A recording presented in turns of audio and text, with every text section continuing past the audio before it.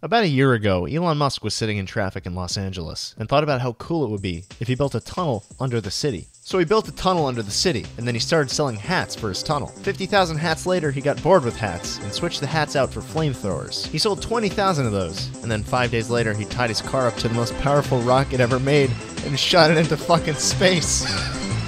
And then the rocket fucking landed itself.